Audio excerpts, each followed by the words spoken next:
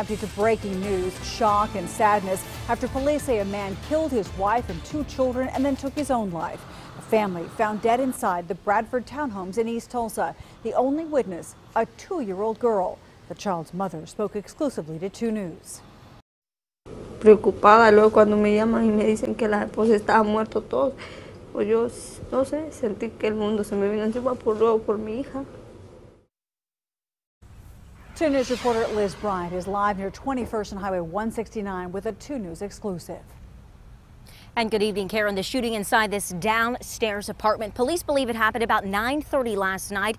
At least that's when neighbors heard what they thought were balloons popping next to them. Sadly, the truth is it was the execution of 4 people. Let's take you to the scene overnight.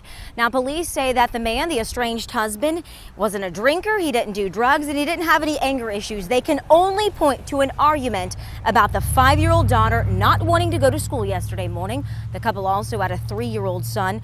They were estranged the last 2 months. The wife lived with a roommate who you heard. That roommate's 2-year-old daughter witnessed the entire shooting. Ya se puede quedar traumada o yo no sé cómo va a reaccionar más después.